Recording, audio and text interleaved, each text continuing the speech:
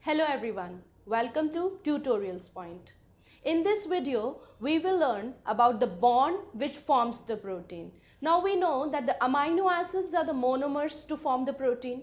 Now how are these amino acids joined together? By the peptide bond. So the learning objectives will be to describe the formation of peptide bond by the help of amino acids and to explain the properties of the peptide chain which is formed using the peptide bond. So first, amino acids, how do they form proteins? So amino acids are the building blocks for the proteins. These amino acids, we know that the biologically important 20 amino acids are present which form the proteins. So these 20 amino acids undergo different types of combinations, join together and form the protein ultimately. So the bond between these amino acids is called peptide bond. And this structure, I explained that a bead on a string structure is a protein. It is like a bead on a string. So here, but it is not protein as yet. Why? Because it has not undergone the folding. See, after this peptide, this is the bond which is known as peptide bond, which joins together the amino acids. So these peptides undergo different types of foldings and coilings and a protein is formed. Let us now have a look at how the peptide bond is formed. So peptide bond formation. So Hofmeister and Emil Fischer, these were the scientists who first proposed that the amino acids are joined together by the peptide bond.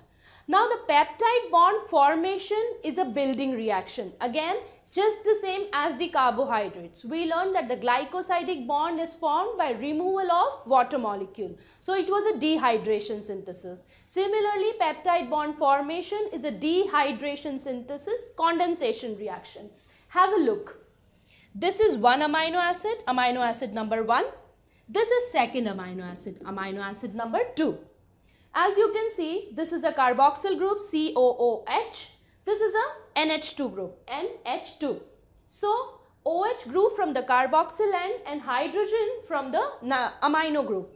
They condense together, a water molecule is released and a peptide bond is formed. So, what is the nature of the peptide bond? CONH. So, CONH bond is the peptide bond. The nature of peptide bond is CONH. It is formed between OH group of the carboxyl group of one amino acid and hydrogen of the amino group of the another amino acid condensed together and form a peptide bond.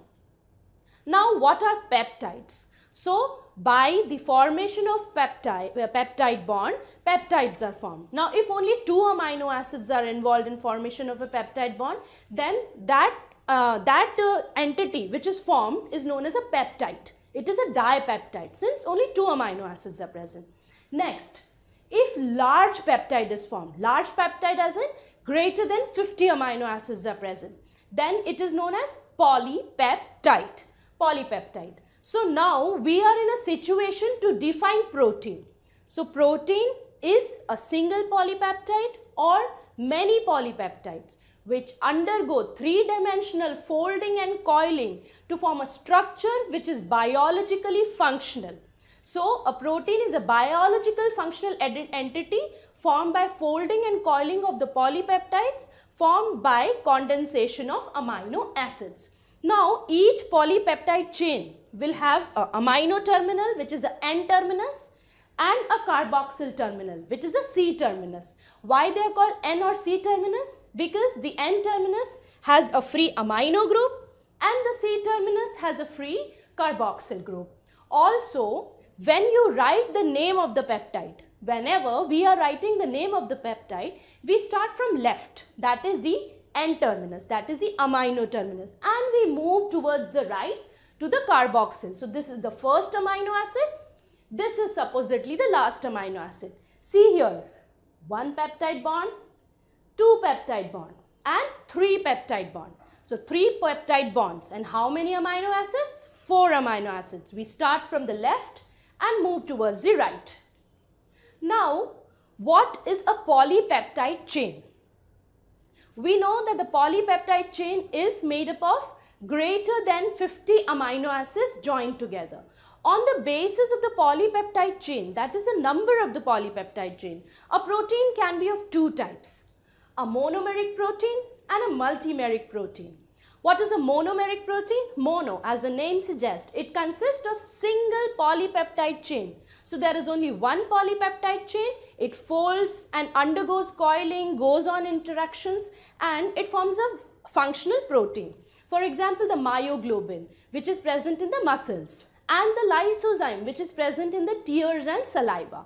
Similarly, multimeric protein. Now, in multimeric protein, many polypeptides join together, undergo folding and coiling and interactions and become functional. So, they have many polypeptide chains. And the examples of multimeric proteins are very common example found in RBC, hemoglobin, which consists of 4 polypeptide chains, and also a sugar hormone insulin, which controls sugar. It consists of around 2 polypeptide chains which are joined together to form a functional insulin. Thus, to summarize, we can say that the amino acids join together to form a peptide by peptide bond. The peptide bond is a CONH bond formed by OH group from carboxyl end and H group from amino end. When 2 amino acids are joined, then the entity is known as dipeptide. If greater than 50 amino acids are present, then the entity is known as polypeptide. Now, each polypeptide has 2 ends, amino terminus and carboxyl terminus. And on the basis of polypeptide chain, the proteins can be monomeric, that is single, and multimeric, that is more than 2 polypeptide chains. So, this is all about the peptide bond. In the next video, we will learn about how slowly the peptide is becoming a functional protein by changes in the structure. Thank you. TutorialsPoint.com. Simply easy learning.